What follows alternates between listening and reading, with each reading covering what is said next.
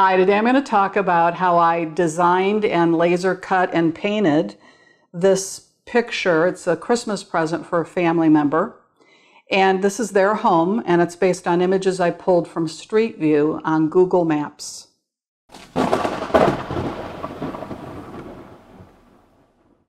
Hi, welcome to Gray Lightning, my video blog about making things and playing games.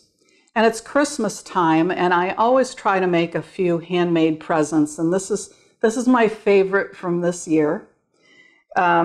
This is a home, the home of a family member, and it actually has the address engraved underneath here, but I covered that up for privacy purposes for the video. And I tried asking some family members who lived close to this house to go get some pictures for me, but they couldn't really get what I needed, and in fact, it's almost impossible to get a clear shot of most houses because they tend to have a lot of foliage and trees, bushes, whatever in front of them, so it's hard to get a clear picture. If you could just draw over it in Illustrator and it would be straightforward, but of course it's not that easy. So I made do with what I could get off the internet. So I'll talk about those pictures I took using Street View on Google Maps, and then how I drew this in Adobe Illustrator, and I cut it on my laser cutter and then painted it using techniques that I've developed by painting miniatures. There are 4 layers of the picture on the front. I've got a couple additional layers here on the back to make it thick enough to put the hanger on. So this will hang easily on a wall. So I'll talk about how I did all of this in this episode.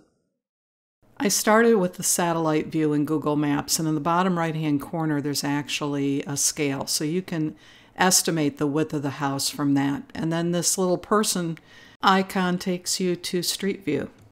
This is the best shot you can get of the front of this house. This is a left-angled shot. You see this side is set back from the rest of the house. Here's a right-angle shot, and you can see what this roof line looks like. In Photoshop, I put together a little composite that shows some of the parts that are missing because of the tree. I'm going to make this 11 inches by 11 inches, so the scale I've settled on is that 1 inch equals 6 feet.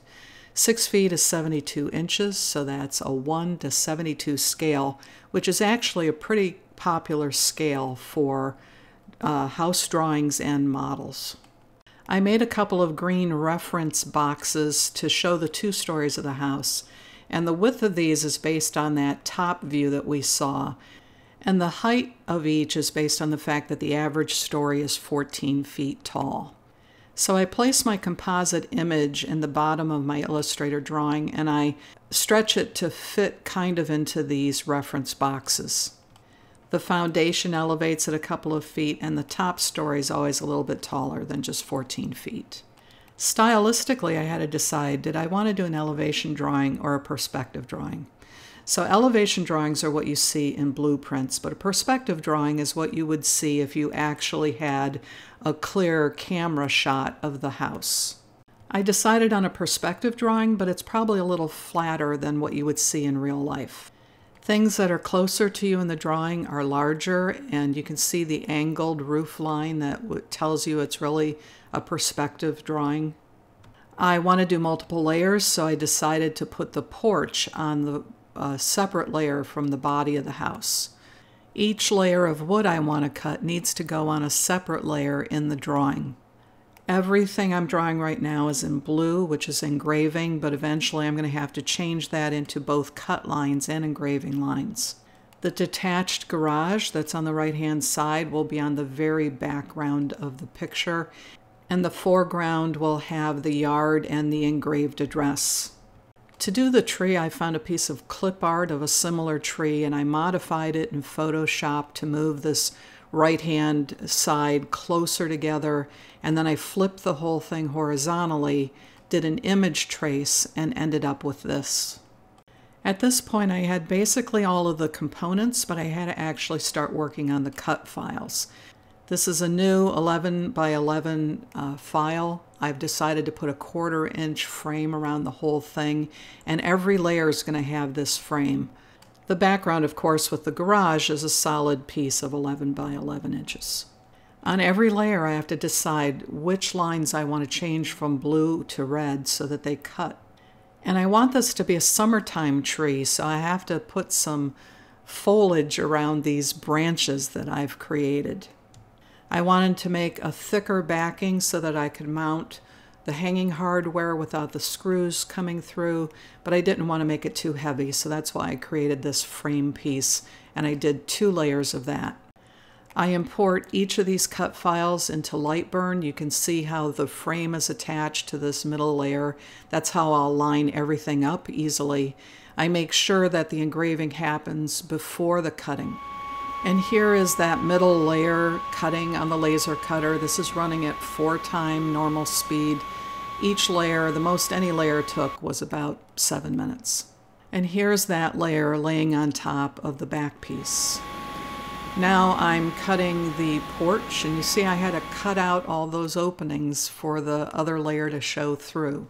This looks good, so I'm going to move on to the top layer. And as I mentioned, of course, I've engraved the address, but I'm not showing it in the video. So now it's all cut, I just need to paint it. I used the Citadel paints I used to paint my miniatures, and the first layer are base paints. They're very opaque. They're also the darkest version of each color. I leave the wood bare where I'm going to be gluing. When they're dry, I can lay them together to see how it's going to look, and here's how it looks after the base paints. Next, I apply layer paints, and these are paints that are thinner than the base paints. You paint inside of the area that you painted with the base paints, and you leave some of the base paint showing on the edges. I did 2 layers of layer paints. Each layer is a little bit lighter, except for the white. The white is base paint, and I put several coats of that on. On the final layer, I used a fan brush to put the lighter greens on the tree over the branches. The sky was done by putting white at the horizon, dark blue at the top, and blending the 2 together. And I stained the frame and the address bar. When I was done painting, I glued it all together, and this is the final result. It's a very stylized version of this house, but it's also easily recognizable as the house, and the homeowners loved it. My next projects are gaming related, and I'm also going to have some 3D printing. So if you're interested, please subscribe to my channel and please turn on notifications.